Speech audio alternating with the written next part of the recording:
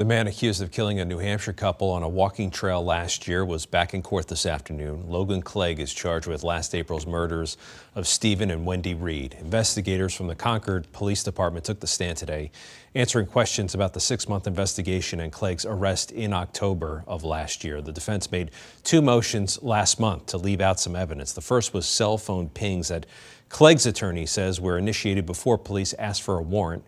And the second were statements Clegg made to police after his arrest inside the Burlington, or I should say the South Burlington Library. The 27-year-old pled not guilty back in October. St. Albans